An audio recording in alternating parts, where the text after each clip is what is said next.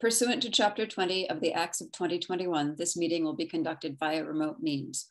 Members of the public who wish to access the meeting may do so in the following manner: by emailing Steve McCarthy at mccarthys@amherstma.gov. That's mccarthys@amherstma.gov. No in-person attendance of members of the public will be permitted, but every effort will be made to ensure that the public can adequately access the proceedings in real time via technological means. In the event that we are unable to do so for reasons of economic hardship and despite best efforts, we will post on the town website an audio or video recording, transcript, or other comprehensive record of proceedings as soon as possible after the meeting. And so let's take a roll call of attendance. Doug. Here. Hallie. Here. Gaston. Here. And I am here. Dylan is not, so we're 4 here with 1 absent. Okay. Number 2, public comment. Is there anyone here for general public comment? Not specific public comment or public specific comment specific to something that comes later on the agenda. And let's see, if you have public comment, raise your hand, hit the hand button. And I don't see anyone here with public comment. Okay. Number 3, licenses. A, special short-term alcohol serving license applications. First up is SST-22-67, Gabrielle Gould, Wine and Malt, South Common, October 1st, 12 to 5. Gabrielle. Hi. Hi, welcome. How is everybody? Good, how are you? Thank you. Good. So this is the 2nd annual. We did this last year. It is the UMass Wind Ensemble. Believe it or not, there's like 75 to 100 of those kids, and they all come with their wind instruments. We do not put up a stage. They play on the actual South Common on the grass. It will start at 2 p.m. and end at 5 p.m. And we have White Lion Brewery and Artifact Cider will be the 2 tents there that will be serving alcoholic libations. Again, everybody is tip certified, including us. We will do the same bracelets that we've done for this event last year and for the summer events for the last 2 years. And I think that that's pretty much all I have to say about it. Okay, great, thank you. Does anyone have any questions for Gabrielle? No. Is there a motion to approve SST-22-67? So moved. Thank you, Doug. Is there a second? Second. Thank you, Gaston. Any further discussion? No? All right, let's take a vote. Doug. Aye. Hallie. Aye. Gaston. Aye. And I vote aye. That is 4 to 0 with 1 absent. The short-term alcohol license is approved. Thank you, Gabrielle, and I hope the event is a great success. Thank you. Have a great weekend. You too.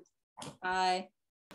Okay. Number 2, SST-22-53, Bill Pete, Top of the Campus Inc., Wine and Malt, Bowker Auditorium. Oh, next April, 2:30 yes. to 6:30. So this was part of the batch that we primarily reviewed last week. Okay. But this particular one just had a date error in the application, so it wasn't able to make it to the agenda. But okay. It's exactly the same as all the other Bowker Auditorium ones. Okay, so and he's not here to. No, it's just we're just okay. Let's just sort of gone with the others. All right, is there a motion to approve SST-22-53? Oh, did you have a question, Doug? Or no, I was going to move. Oh, okay, great. I'll move to approve the license SST. All right, thank you, Doug. Is there a second? I'll second. Thank you, Hallie. Any further discussion? But no. So let's vote. Doug. Aye. Gaston. Aye. Hallie. Aye. And I vote aye. That is 4 to 0 with 1 absent, and that a license is approved. Okay, great. On to the common victualers license applications. So the first one is Keeney's Nutrition, LLC, doing business as K's at 377 College Street. And Mr. Keeney is here, and everyone got a copy of the license application.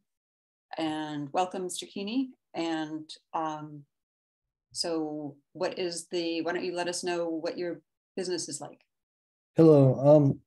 So we're just a shake and tea and coffee cafe. That's kind of the easiest way to say it. Everything's powder and tea based, and a lot of it's kind of takeout. And we just serve drinks. That's kind of the quick synopsis of it. Okay. All right, thank Um, you. Thanks. Does anyone have any questions about it or any questions about the application? Yes, Doug.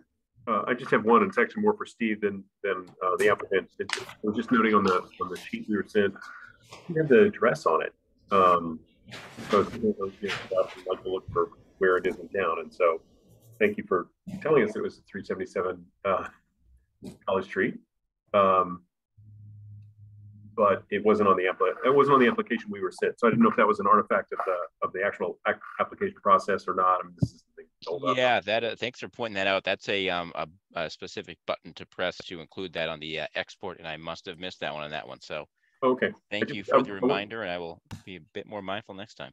Yeah, I just want to make sure there wasn't something that was missed in the application, which would cause us trouble later on. But yeah, that did make that in there for the full application. So great, thank you. Great. Any other discussions? I mean, questions? No, is there a motion to approve the common vic for? So moved. Thank you, Doug. Is there a second? Second. Thank you, Hallie. Any further discussion? No? Okay, we'll take a vote. Doug? Aye. Hallie? Aye. Gaston? Aye. And I vote aye. That is 4-0 with one absent, and the common victuals license is approved. Thank you so much for coming in, Mr. Keeney, and hope that it goes well. Thank you. Have a nice one. You too. Okay, the next one up is Z&G Restaurant Incorporated, doing business as Lao Hu Tong, 63 Main Street. Is someone here for that, Steve? Either Sam might be. There he is. Sam, are you here to present this application? Yes. Can you guys hear me? Yes, we we can can hear hear you. Welcome. Okay, thank you. Because this is my first time using the Zoom meeting, so okay. So our restaurant is kind of we want to make Chinese food faster. We don't want people kind of waiting so long, kind of. So every person coming to our restaurant, they just need a kind of 5 to 10 minutes for order the food. That's the reason. That's the reason we don't want to kind of put any alcohol in our restaurant. We just sell some soda and the milk and the juice, because right now it's kind of the faster stuff. So that's our restaurant's opinions. Oh, that sounds great. Thank you. Does anyone have any questions about the new restaurant going in on Main Street, Lao Hu Tong, or any questions about the application? No. Yes, Doug. I'm curious, have they opened, or when are they looking to open? Oh. You mean the window? No, it's not open yet. No. Yes. I mean, what's the question again? When would you like to open? When are you expecting to open? Oh, so our plans will be open around November. November? Okay. Yes. Oh, right. Okay. Mm-hmm. Perfect. Thank you. If there are no other questions or comments about the application, I will entertain a motion to approve this common victuals license. Sam, could I just get your full name for the record in the minutes? Yes. What's your full name? Oh, my full name is Sam Dong. You mean my English name or real name? Sam Dong, that's fine. Thank you. Yes, thank you. Thank you. I'll make a motion to approve the application CV 101. Thank you, Doug. Is there a second? Well, second. Thank you, Hallie. Any further discussion about this application? If not, then we'll take a vote. Gaston. Aye. Hallie. Aye. Doug. Aye. And I vote aye, 4-0 with one absent. This application is approved. Thank you so much for coming in. Thank you. I Thank you, hope guys. good luck with everything. Good luck. Good luck, Sam. Thank you. Yep. All right. Thank you. Thanks. Bye. Okay. Bye. The next one up is Ann King, doing business as Amherst Inn, 257 Main Street. So I don't believe these two businesses are owned by a husband and wife couple, actually. Okay. They are long-term bed and breakfast in Amherst. And I think over COVID, there was some, in our switch to OpenGov, there was some miscommunication about whether they whether they still needed a common vic license. And I think we thought they weren't in business anymore. It switched to Airbnb, but they had not. So they do. And they came in the other day, and we sorted that all out. So they are renewing their common vic license for this year. Okay, great. Doug? Just a couple of questions. So given that, do they have, I presume if they're not an Airbnb, that then they have an in-holders license and the other, associated attendant licenses? Did they renew those? I believe one of them has food service, and that does have a bed and breakfast food license type from the health department. Mm-hmm. That's been in effect. And then the in-holders license is kind of integrated into common vic. That's another one of those things that's not really clear in chapter 140, but I think the common vic license would suffice. I think we do have different language that prints out if it's an in-holder. So okay, great. Are they here tonight, or it does not look like it? No. Okay. So any questions? We approve them together. Doug? I'll move to approve common victular license 104 and common victular license 105. Great. Thank you. Is there a second? Second. Thank you, Hallie. Is there any further discussion? If not, we'll take a vote. Hallie? Aye. Gaston? Aye. Doug? Aye. And I vote aye, 4-0 with 1 absent. The common victualers licenses are approved. Sorry, I flipped over into my friends of the library brain there for a second. So, okay, great. So that's everything. And we have 2 discussion items. Everyone got the lunch cart regulations and the guidelines/regulations for liquor licenses. And they both look good. And why don't we start with the lunch carts? Steve, so I noticed that you moved away from mobile food establishment and more clearly defined what a lunch cart was and what a food truck was, which was great. Yeah, that's something that at least has been really haunting me a bit, is how to define these godforsaken things. And right. I guess, why not just call them what they are? And it's a little bit cumbersome to kind of have that dual terminology throughout the whole thing, but it's probably better than making up some kind of term or using mobile food establishment, which is confusing compared to health. So okay. There weren't that many changes through this. It was just kind of some of that nomenclature thing. I think if everybody else agrees, a good plan would be to kind of wrap both of these up today and then hold a public hearing to approve them next week. I know Marion had been thinking we would hold just a meeting just focused on that, because it would be back-to-back weeks because of the way there's 5 Thursdays in September, and then that would be a short meeting, and that would be out of the way, and we could move on to our other projects. So anyway, without further ado, lunch carts and food trucks, I think that should cover it. Mm-hmm. I did add the suggestion for somebody suggested a reduced fee if the applicants issued a short-term license that year, and so I figured knock $20 off probably makes sense. They're adding food trucks there.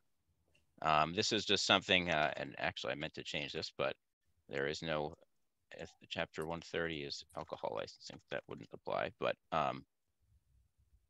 we would have this is just some boilerplate to make sure that it doesn't kind of redefine anything that's similar to what we have in other regulations. I figured a lunch cart food truck license, it does slightly roll off the tongue, so we would just call it that from now on. I do have a better definition for mobile food establishment I got from the health department, which they use in the food code. I got that today, so I didn't have a chance to put it in, but I think I will plan on replacing that and making it a little bit tighter, because Rob pointed out it's kind of a circular definition with these 3. Mm-hmm. Just kind of some nomenclature changes here, kind of typography type things. I added this provision that if it's within a municipal parking district, it can be administratively approved by the building commissioner. And I did like that. I do like the idea of doing some kind of posting there. So I figured 10 days would probably be adequate. And a manner prescribed by the board gives us a little bit of flexibility to figure out how exactly we would do that. But Rob liked that idea too, and maybe we can see if we can scrounge something together for that people could borrow if they wanted to do it. And then I also added that the board can review or vote to revoke the permission at other location in case there is some kind of big controversy or problem. It wouldn't just be ongoing forever. This was a little clarification from the collector's department just to make sure that it's clear that if they take up more than one space, they would have to pay for all the ones they're taking up.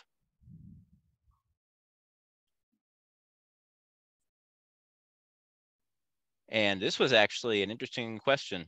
I was going to add the, we have that kind of semi-standardized non-criminal disposition language we've used in other regulations. And I don't actually know if there are any fines or anything authorized. If you look in the general bylaws authorizing some other types of licenses, they will have a provision for non-criminal disposition, but in the general bylaws, there actually isn't even anything authorizing the lunch cart license. The only reference to it is just the section setting the fees. And this is actually something that's kind of been confusing in other circumstances because a lot of the different license types in Chapter 140, and there's all kinds of crazy different obscure things. I mean, it's just, if you get way back there, there's licenses covering, certain types of nightclub entertainment that allows, under 18, but over 14 in after 6 o'clock on a Sunday and all kinds of different things like that. And a lot of them are only in effect if the town chooses to adopt them.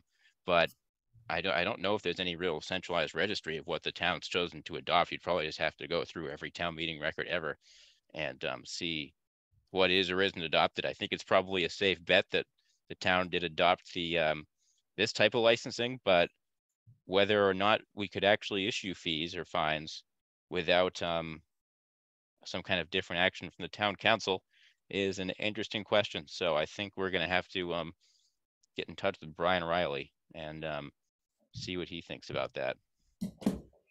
Okay, Doug?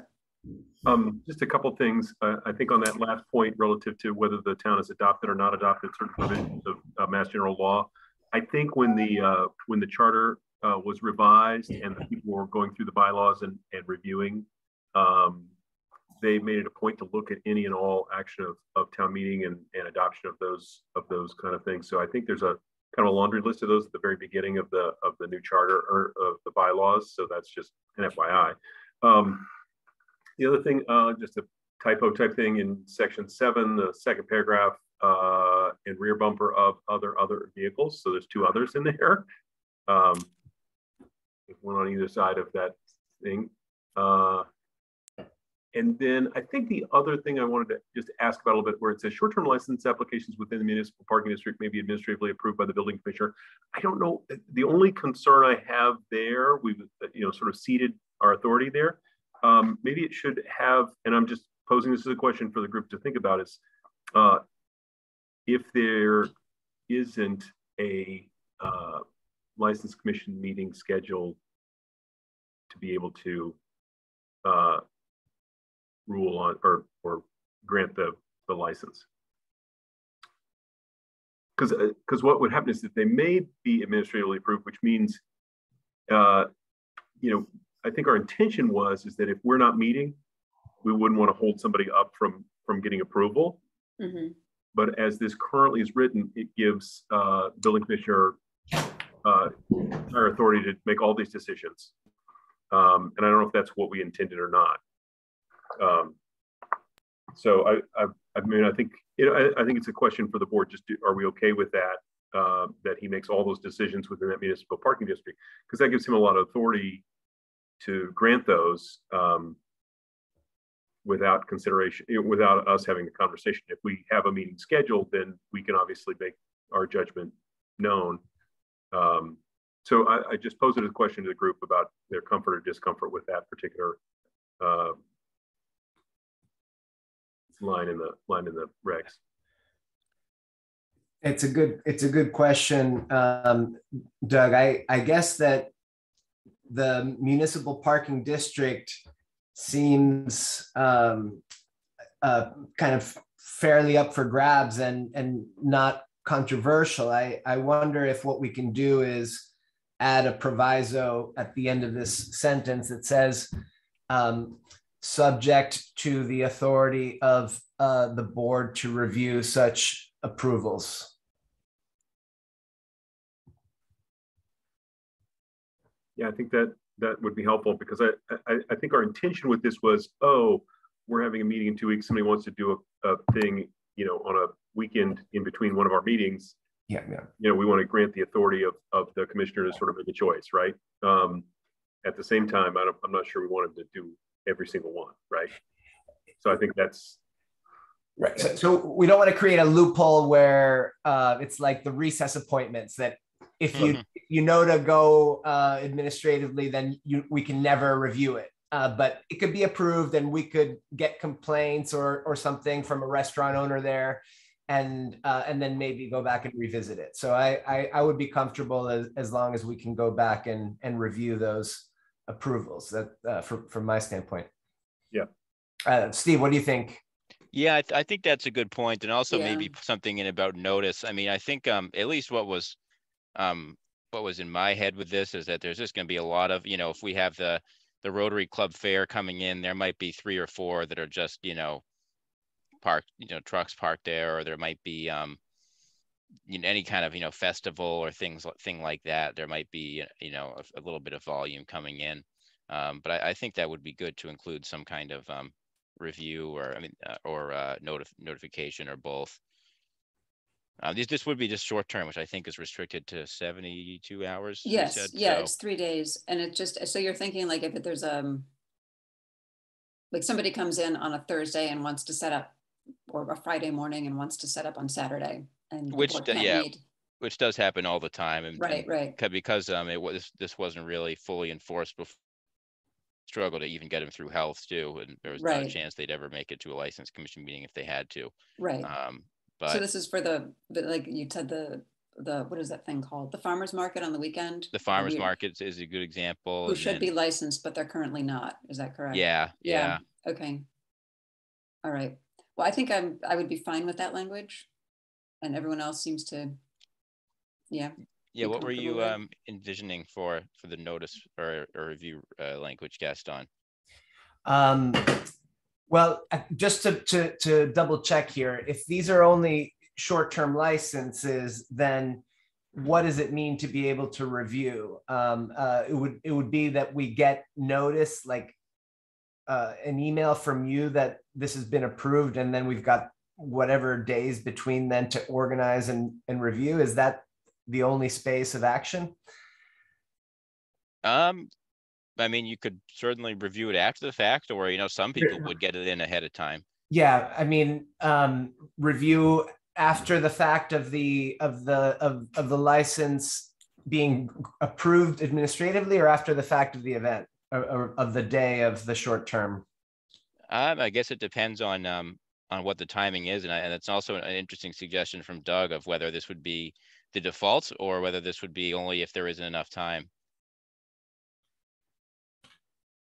I mean, I'm fine. I think that it really does make sense if a food truck has the initiative to show up at town hall, that they're one and done. You know, they don't have to. They don't have to have the wait and you know, think that something is up for grabs when it would really be approved as a matter of course. So I think that if we say that subject to notification of the board and its authority to review, we leave open the possibility of action. It might be that after the fact, we actually instruct the town that this particular block is one where we actually want it to come to us because there have been issues or something like that. Yeah. Yeah, I think that's fine. Is everybody else okay? Okay.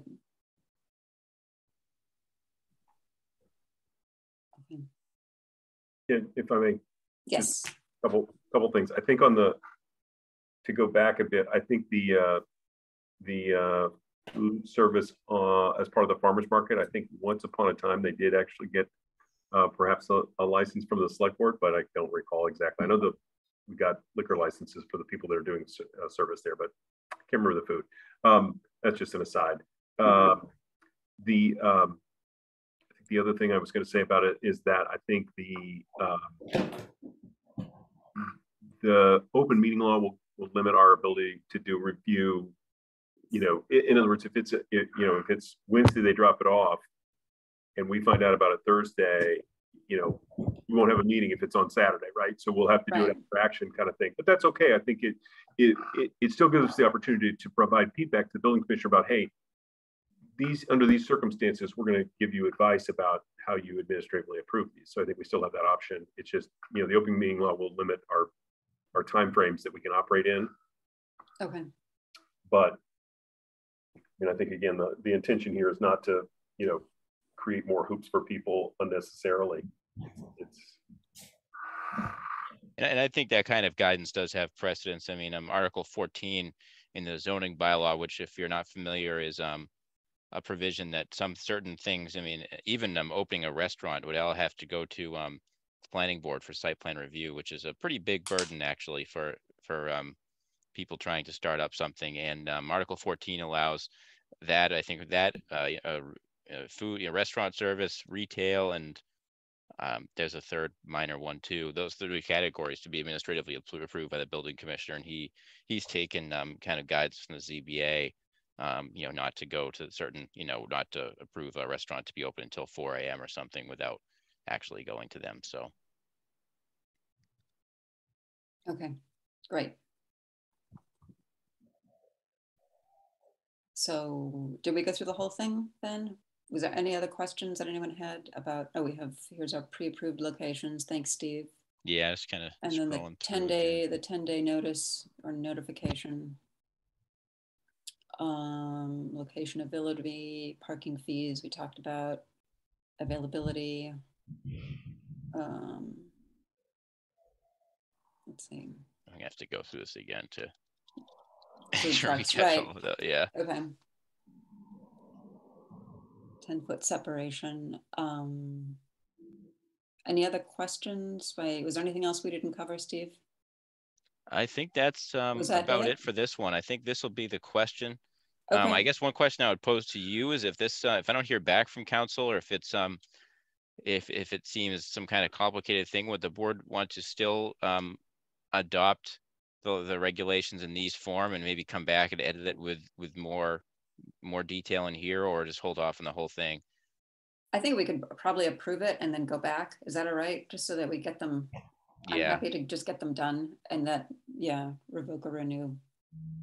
Failure to comply. Yeah, I mean, I think we've got time. We've only got one lunch cart, really. So, yeah. Or food truck, whatever. So yeah, let's just do that. And you will email the consul tomorrow, or I will email him.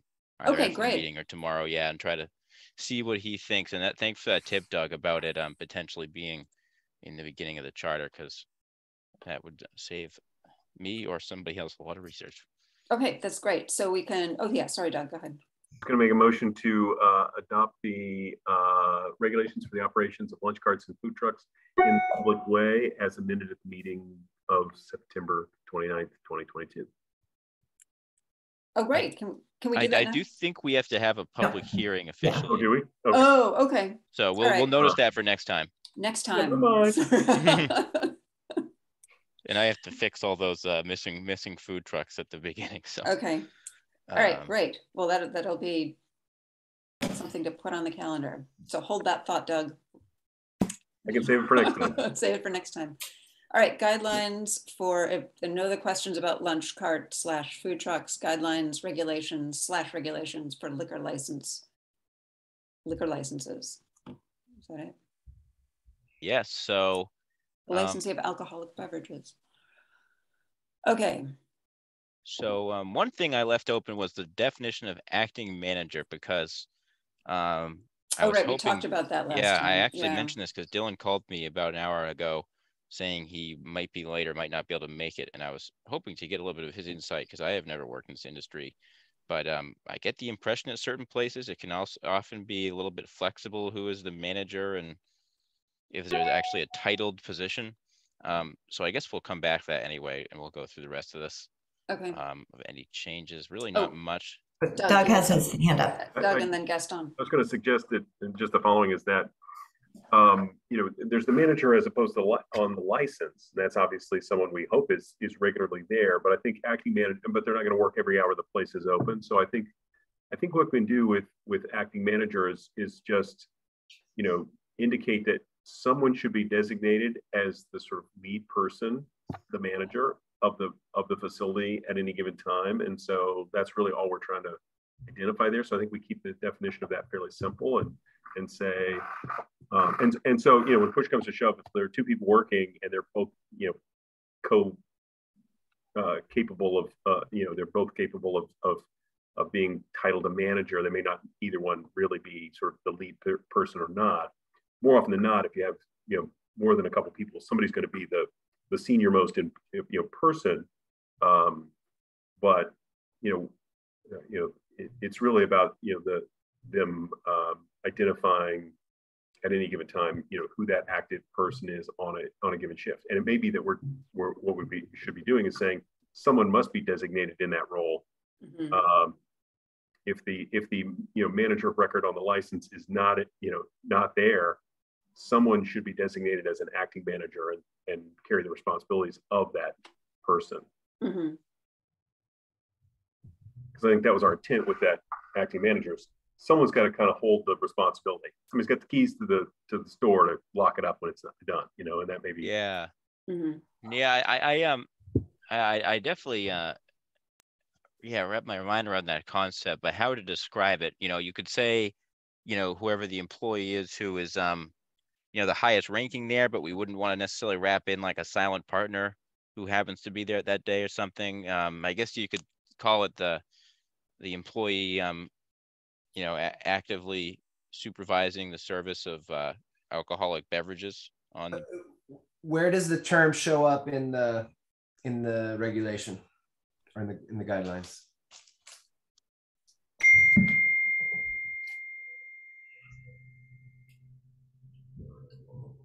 I think we were putting it, I don't know if it's actually in here. I think we were kind of, I think we say, is it under employee, the manager of record, sorry. Mm-hmm. That's there. Yeah, this is it. Yeah, I think this is what I put in kind of with that question, but we could certainly rephrase it.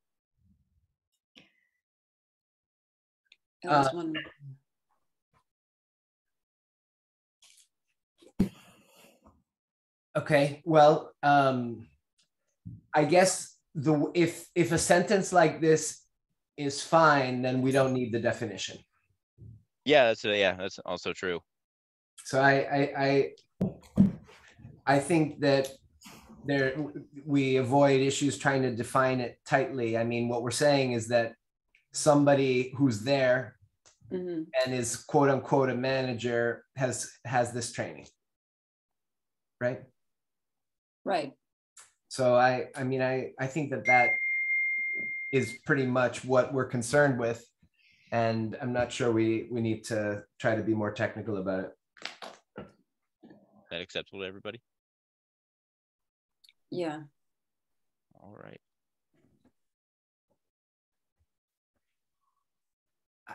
So wait, can you go back up to we did define manager in here, or is that not necessary? Is that what you're saying, Gaston? There's manager of record, and then there's manager, which is just the employee who happens to be in charge, right? Right. I mean, in that usage, it was a lowercase m. So a lowercase m. So you don't term, and I don't know if so that's not necessary. I don't think so, and I guess manager of record kind of pulls in the the law that's applicable, right? Yeah, I don't know if that actually is officially called a manager of record, but I think we define it. Okay. Oh, there we go. Manager of record, a full-time manager. Right, and it has to be approved. But I mean, there it is.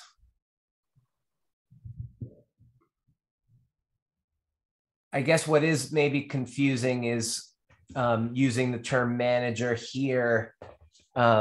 I think maybe we should define it as manager of record and here. And so it's vague elsewhere. There it's okay. It's the an authority as approved by the board. Maybe you could put that in that first sentence and then define it. So at the end of that first sentence, as approved by the board, right? No one can get a license without having us approve a manager. Is that right? Right. Yeah. And then what you can do is just do parens quote manager of record. And then above in the, if you want to have the definition, you can just say manager of record as defined in section 5.01. This is why we have multiple lawyers on this. Hey, Dylan. Hey, everybody. Sorry, I'm late.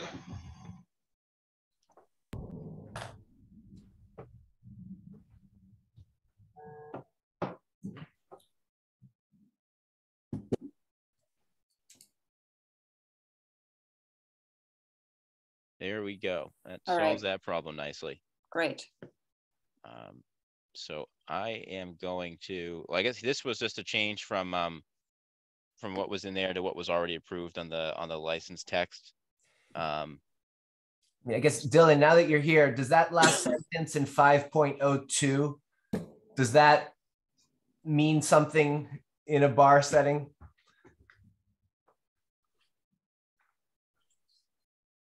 Such a training course. Hold on. Is this referring to? Well, I guess we're not saying tips. Yeah, not saying tip certified specifically. But I guess maybe after that first sentence, Steve, it could say like server training course such as tips. We want to define this maybe? Because we have server training certificate here, alcohol management or server training course. So is this ambiguous? Would this be, you know, I went to the school where they taught me to hold 3 silver platters in my hands at once. And... Yes. Yes. It is. So can you just take server training course out maybe? And because that's what we're. There's got to be some kind of trade name or not trade name, but some specific name for those types of courses. Is it alcohol service certificate or something like that? I'm gonna Google tips really quickly and see what they. Okay. Probably not Treasury inflated protection securities, but. I mean, I think we're fine. I saying like tip certification or similar. Or equivalent. Yeah, or equivalent, something like that. That way it's specific, but not, you know, constraining it to specifically be tip certification. I think, yeah, the language they use is alcohol training and certification program.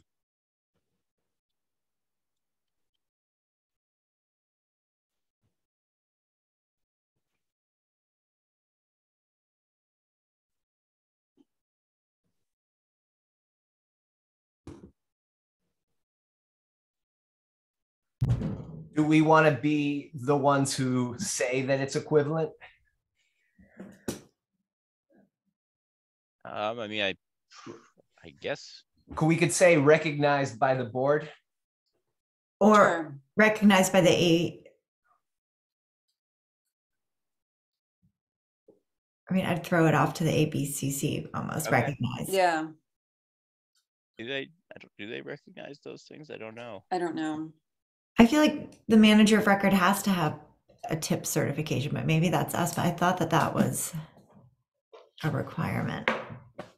I think tips is, I know we put it in I think we put it in the short-term language, but we tried to write it to not make it only tips, because I think that is a private corporation. So I'm sure there's some kind of other competitor they have. Yes, TIPS is, according to their website, the global leader in alcohol server and seller training.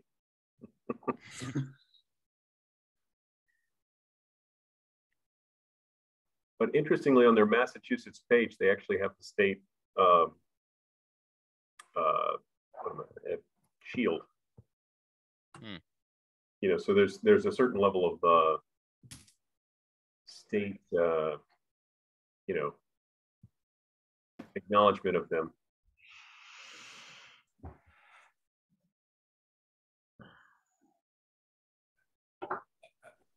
Okay. Are we? Yeah. Okay. So training and certification program. Alcohol training and certification program. How is that? I guess if it comes up, if it ever comes up, we'll judge it when it comes up. Yeah, that sounds good.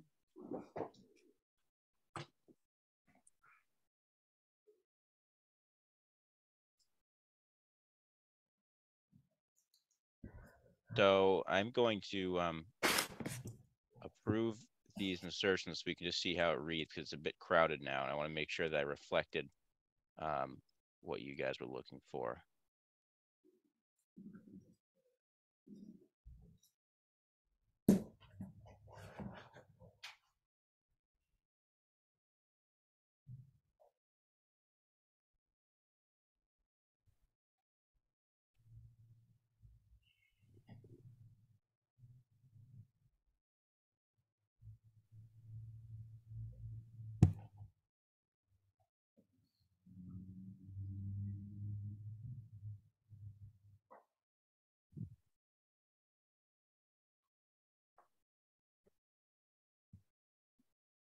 Okay, I think that looks good.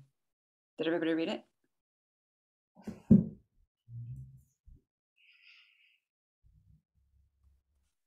Oh, manager of record, you can capitalize. Yes. How would we define who the principal representative is? Principal representative of the licensee. Well, what does that mean? Is that the owner or the applicant? I mean, I can't think of any liquor license we have that's not issued to a corporation. And certainly there'd be some where there's silent partners who don't have anything to do with it, really. Agent of the licensee. Mm-hmm. Well, that could be like an attorney or something at the. Right. I think that I think we define licensee up above, and it's sort of any and all that, you know, part and parcel of the holder of the license. I mean, individual licensee, each member of partnership licensee, and each officer, director, manager, et cetera, there. So, okay. So it's got to be someone who's listed on the license. So they can't appoint a representative and say, right? This would mean that for someone who's on the application. For the Drake, every member of the Chamber of Commerce would have to get a TIP certificate. Right. That's what I'm thinking about, is that this now includes everybody, and I'm not sure we need to have everybody, but we certainly need to have some of them.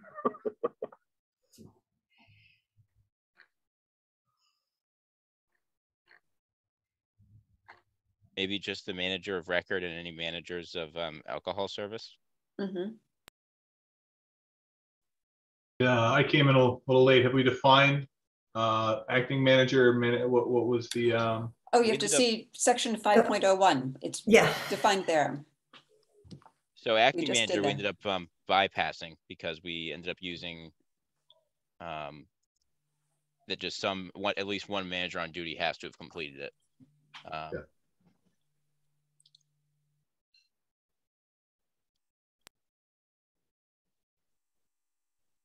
We have the manager of record, and that's how we've traditionally been using the term manager. Am I correct about that?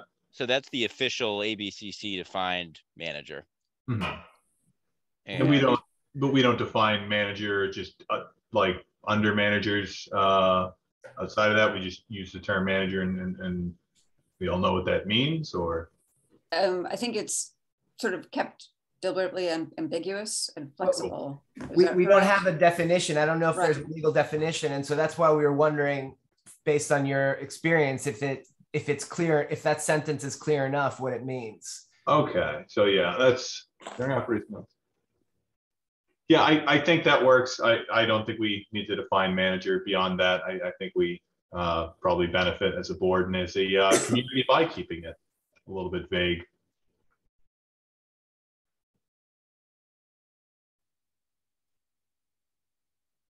So on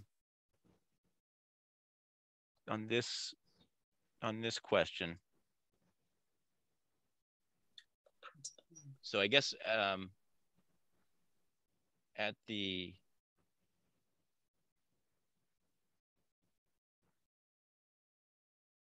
so this section is that when you're applying, the individual licensee or the principal representative of the licensee, as well as the manager of record, have to complete that before they apply. So, or before coming to board for anything, really. Would we want to clarify that should just be for a new application? I mean, if somebody's just changing a DBA or something, would we want to get tips from everybody involved? I think it's fair to say new license.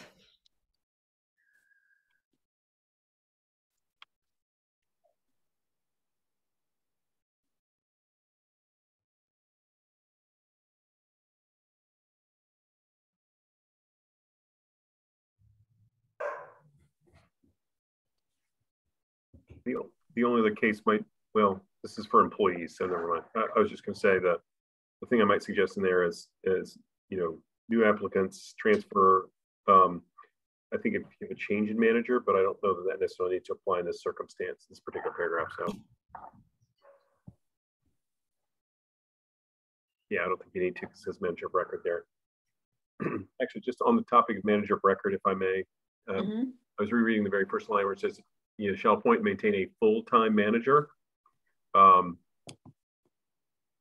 We may need to define full-time. Because we have a circumstance where somebody is the manager of record in two different places. And so that would, the strict reading of that would be 80 hours a week, 40 at one and 40 at the other. So I don't know how we resolve that. I think our intention with putting that is that we want them to be, that managing this particular license is their primary job, and that they're on those locations and doing that management of the alcohol license. I think to say full-time, unless we define it or express some framework for that, I think we kind of invite some questions and some pushback. Mm-hmm.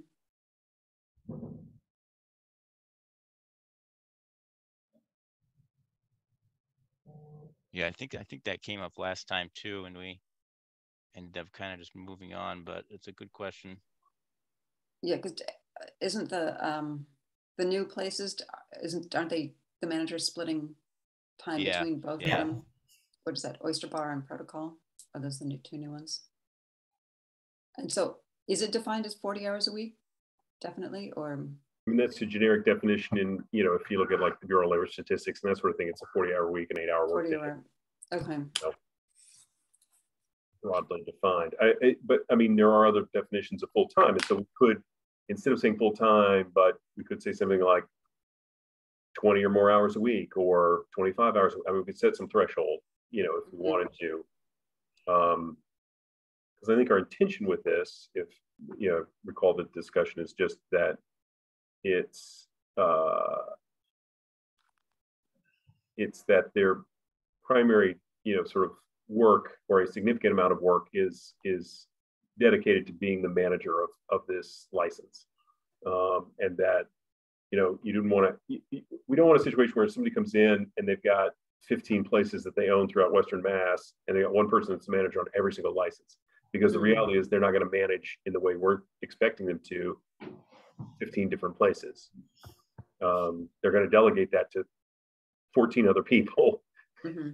And we'd rather have those other 14 people's names on the license. So I think we may want to set some sort of threshold here. I'm not sure what or how we do that. But I mean, I think we were in a bit of a bind on trying to approve a license for those two places. And so, it prompted the conversation, but we didn't sort of put them to,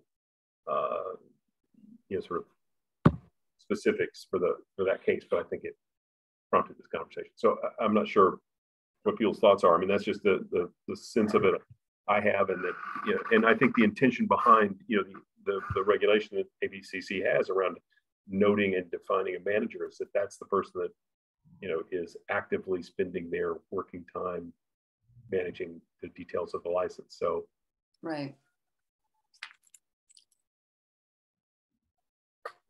Why don't we just delete full time? I mean, when we approve them, we can find out what the arrangement is. I mean, yeah, that might be the best. I mean, it's a little, a little open-ended in some ways, but I don't want to, we can, perhaps continue this conversation and sort of think through that a little bit more. Okay.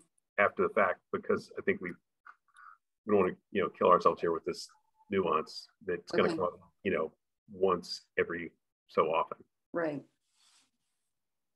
So flipping through the ABCC FAQs, I found the statutory reference to where the manager comes from. Okay.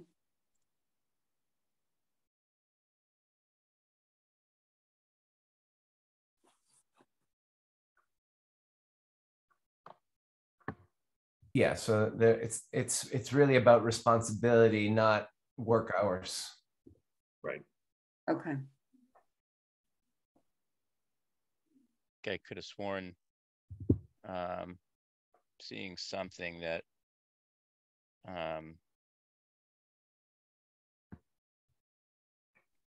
it has to be there for a certain maybe I'm mixing that up with something else. I don't know. I just flipped through the FAQs and there was nothing. So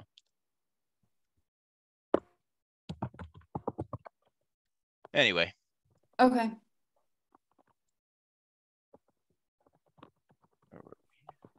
So did we get through all of it, or oh no, we're still screen sharing. What else? Yeah, I was just switching back and forth to show you guys that. One of the issues that was a policy question was this police detail and who should pay and so on. I guess my thought was, why not think of police detail as a kind of punishment? And so it's like, in lieu of paying a fine, they have to pay the police detail. I mean, we would never ask for a police detail unless there have been problems, right? Right. Yep. I don't know if that makes sense, is within our authority, or fits the need here, but that was my thought. Yeah, I kind of agree with that. That's something Rob flagged when I went over it with him yesterday too. I mean, we could say that in lieu of fines, or I don't know. I mean, we need something that's going to impose the equivalent of a fine. I mean, I guess we just say that a condition on the license is a posting of a detail, but it's pursuant to a violation that we want to enforce that way. Well, yes, the other thing I would mention is that, and this in some ways happens in our downtown now, is that, we might put something in that's like, under advisement of public safety, because sometimes the need for those detail officers is not about sort of fistfights, but just, numbers of people and traffic safety. And so that, again, is a burden they bear. So we may want to put something to the effect that, like, if under the advisement of public safety in the town of Amherst, the board reserves the right to impose, the posting of detail officers, and that expense will be carried by the license holder. Because I think as much as, there may be circumstances where, fights are breaking out or that kind of thing. I think, when I think about downtown and the fact that, our police go out and, put up barricades and that sort of thing, that's more about just general safety of people who may be in various states of intoxication, and just enough to not be, and they're walking, there's no, it's illegal to operate the, motor vehicle under the influence, but you can walk down the street under the influence, to a large degree and if a number of people are in a state of intoxication that makes public safety dangerous, whether it be for drivers or for the pedestrians, we want to be able to step in and ask them to help out with that situation.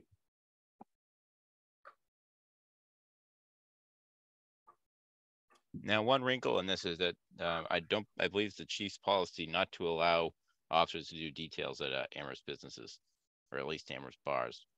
Oh, really? So I guess mean, they could maybe find a UMass cop or something, but Yeah. or even private security. I mean, it doesn't have to be maybe a police detail. Well, I would think in the circumstance of detail officers, I think about in the circumstance where, I mean, we may be thinking about different things. I'm thinking about a circumstance where they're uniformed and they have, they're not on duty per se, but they're getting paid as if they were. If you have an event in town that might need support around traffic. So many years ago we did a charity event at Valentine Hall at Amherst College, but the parking was across the street, and so we had a detail officer to make sure people were crossing the street there, crossing Route 9 safely throughout the evening. And that's typically the same kind of detail officer that is at when the utility company's working on a light pole and they need people to direct traffic, that kind of thing. It's not necessarily always a full-fledged officer, but I think that I think in terms of that kind of a circumstance. So it's not quite like they're not going to get a paycheck from the company. They're going to get their pay from the town of Amherst. We're just asking the license holder to reimburse the town for that cost. So I don't think it's quite the same, circumstance that might be what the chief has a concern about. yeah, it's a good point. I'm not sure how what the extent of his opinion is on that, but could you ask him about that, or shoot a quick email and just see? 'Cause you're thinking like there are 100 people in a bar, they all come streaming out across the street, and the police have to set up something to keep everybody safe, and that should be the cost of that should be borne in part by the business. Is that the kind of thing? That's what I'm thinking. Who's got the 100 people in the bar in the first place? Yeah, if there's circumstance, it's not that the police detail is necessarily providing bouncer service. It's right. More, I think, that they're intervening before fights break out, or more importantly, probably just keeping people safe relative to traffic and navigating the sidewalks, and that's okay. It's kind of what I'm thinking about. But it would be interesting to hear what the chief has to say, and there's a nuance there that he's probably got that we don't understand, which would be helpful to know. Okay.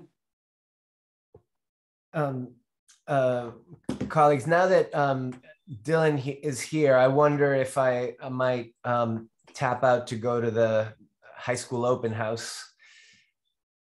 Oh, sure. I mean, with respect to this document, I mean, this idea of putting this issue here makes sense to me, and otherwise, I would be, I would be fine putting this up to a vote if that's what you all conclude. All right. Yeah. Thank you so much. Sounds great. Thanks, Gaston. Bye. Bye.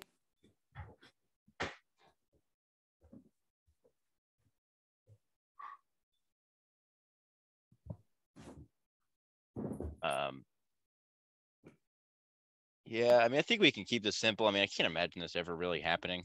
Right. They haven't even had the barricades out in probably 10, 15 years. And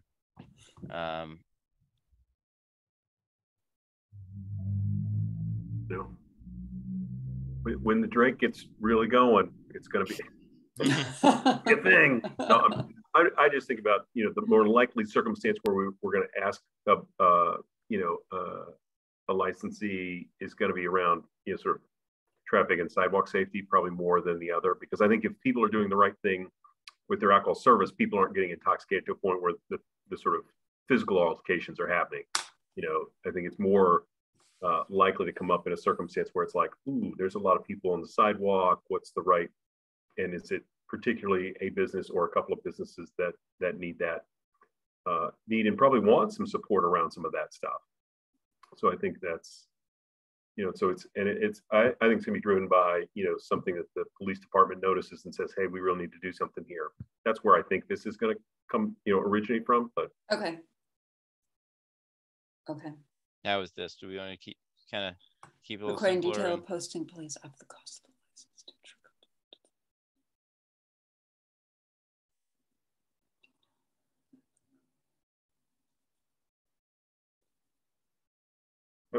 The other thing I would say, I think that reads fine. I think the other thing I'd say is if we're thinking about a sort of punitive component to it, you know, I think we just, if there's violations where they're not taking care of, you know, sort of safety that we think of police details needed, I think we suspend the license or we revoke the license. I mean, you know, Yeah.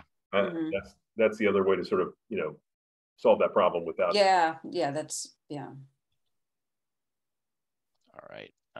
We've kind of jumped around a little bit. We're near the end, but let's just kind of go through from the beginning and target everything. I don't think there's that much more, but we were on the same page with deleting acting manager, manager of record. We like that. Mm-hmm.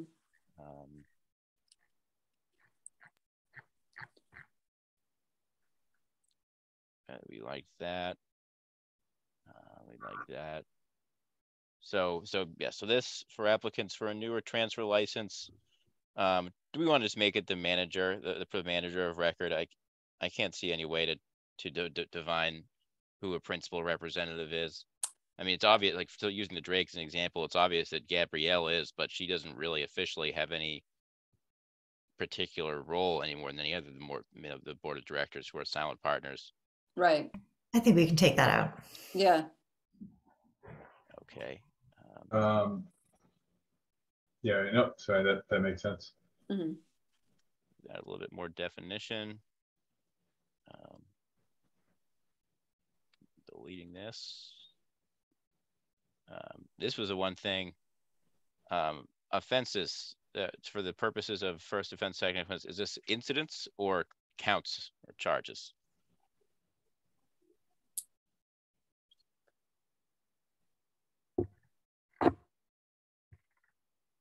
I would say incidences, but Yeah, I would lean that way as well. Me too. I think that it identifies we had questions about their seriousness in how they manage their license. So yeah, you know, we may not have dropped the hammer on them, but I think we want to keep in mind that they may have had a question before. Yeah, and I guess if it's some ridiculously egregious thing, that we can always exceed the guidelines anyway. So yeah, we know how to do that. Yeah, Hal, you got this guidance from KP Law, right, of the date range? Because I was just surprised with both this and with Porta how conservative they are with this when the ABCC just drops an 8-day on Hazel's Blue Lagoon on day one. Yeah, I mean, he sent me a couple towns to pick and choose from, so. Yeah, I mean, I was curious. I guess it's not really concerned. And I did remove that the board has to approve them to keep serving food.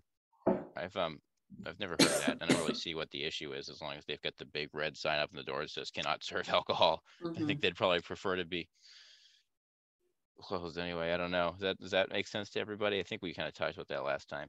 Mm-hmm. All right.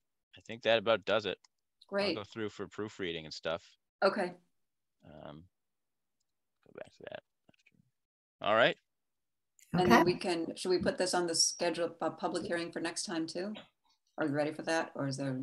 I think we're ready for that. Yeah? I mean, I can try to send around a, I guess it's next week. Yeah, but I can try to send a draft around, Monday or Tuesday and. Okay.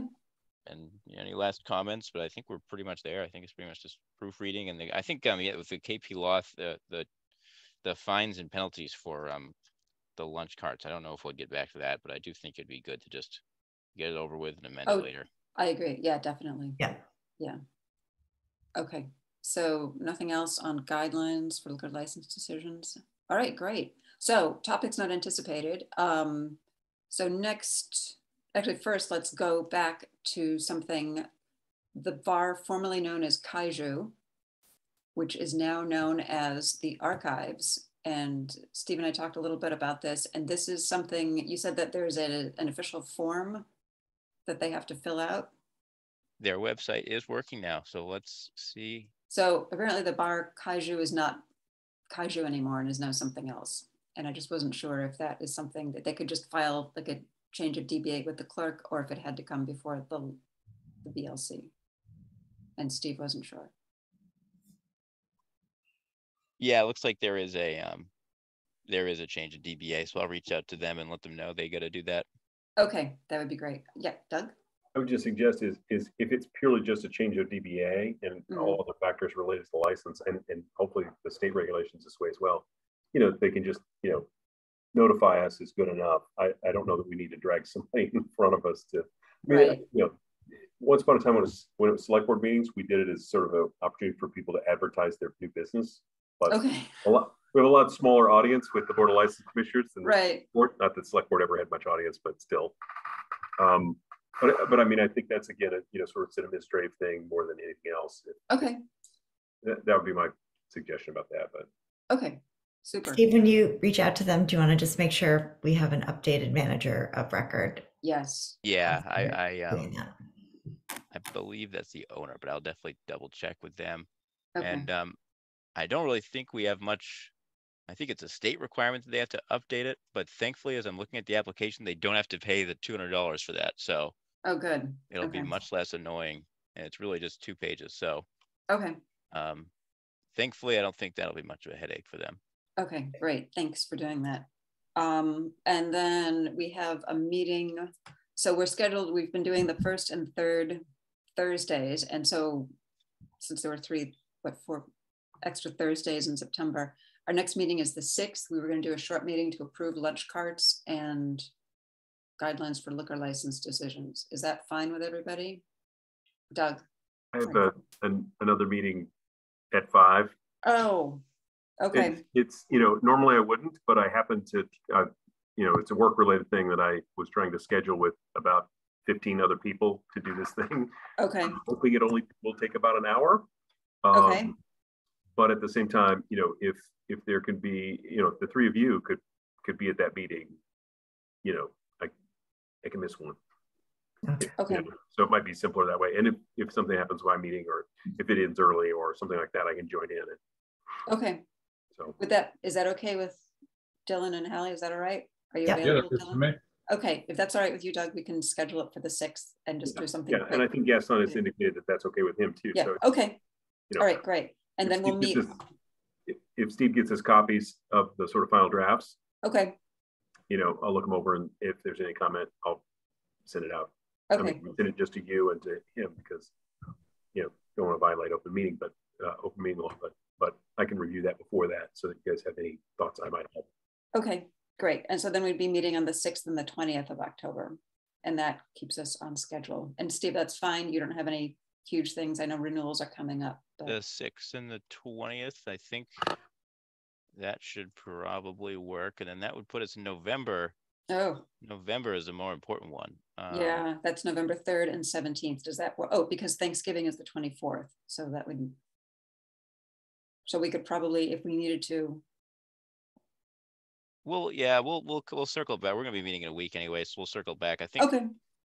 I wasn't really, my head was not quite in renewal schedule mode, but I think December is generally the more important because things have to be voted. Yeah, they have to get the applications and they have to be signed in November. Okay. God help you if you sign in October, not valid. Okay. That's actual state law. But December is when we have to approve it, and sometimes people can be late getting us things back. So I will we'll think about that for next time. I'm gonna be meeting with Susan on Tuesday to go over the renewal schedule of everything. So okay, great. Is there anything else? Any other topics? No? If none, is there a motion to adjourn? So moved. Thank you, Doug. Is there a second? Second. Thanks, Dylan. Let's take a roll call out of here. Dylan. Aye. Doug. Aye. Hallie. Aye. And I vote aye, 4-0 with 1 absent. We're adjourned at 6:11 p.m. Thank you. And So, Dylan, when thanks, did you everybody. come in for the record? I think I missed a minute. I think it's 6:30. I'm sorry, 5:30. That one. 5:30. All righty. Thank you. Okay. All right. All right. Thanks, Bye, everyone. everybody. Bye. Thanks, everybody. We'll see you next week. See you.